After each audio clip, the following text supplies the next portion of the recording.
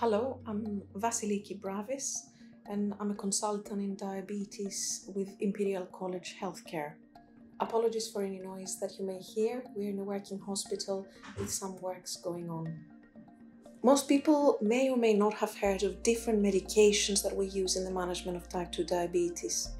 Most commonly, you may hear words like metformin, SGLT2 inhibitors, DPP4 inhibitors, GLP analogs, and of course insulin. The reason why we use medications in parallel with lifestyle changes is to try and achieve lowering of blood glucose levels in the bloodstream, but also support people to lose weight. When we lose weight, we become less insulin resistant, and that also helps with glucose management. Insulin, which a lot of people may know about in the management of diabetes, can be avoided when we're managing people with type 2 diabetes.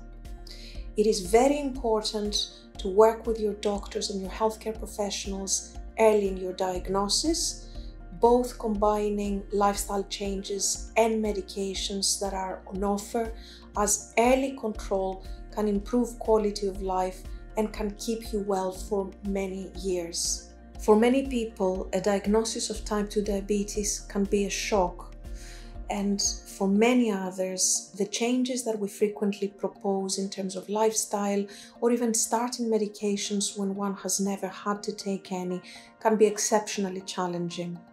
However, it is important to know that all healthcare professionals, including your doctors, the nurses, the dietitians, and everyone that works with people with diabetes are there to support you through the journey.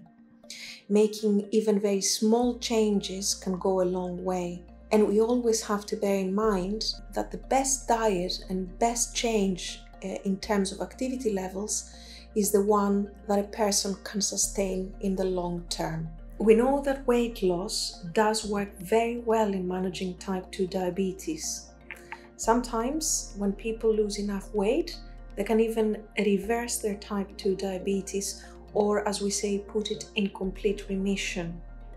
When we make changes in diet and activity levels towards managing glucose levels in the bloodstream, we always need to make sure that those changes are good enough for us personally, and that they are sustainable in the longer term in order to achieve the routine and the consistency that will help you longer term.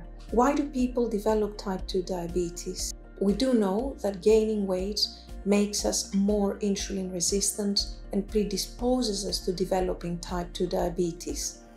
That is how we also know that by losing weight, we can reverse type 2 diabetes. There are factors like genetic predisposition, ethnicity, environmental factors, and certainly changes in lifestyle. The reason we want to support people to control blood glucose levels when they develop type 2 diabetes is to keep them well and to avoid potential diabetes complications. Diabetes complications can develop as quickly as after 5 years of diagnosis. Diabetes complications may be macrovascular, or complications that come from big blood vessels in the body that can precipitate things like heart attacks and strokes, or microvascular complications. These are complications that come from affected small blood vessels in the body. Small blood vessels in the body supply nerves in the feet, supply the kidneys, and supply the back of the eye. All these complications can be avoided or far postponed in the context of type 2 diabetes when people are supported to manage their glucose levels. Thank you for watching this video, and I hope it has been helpful.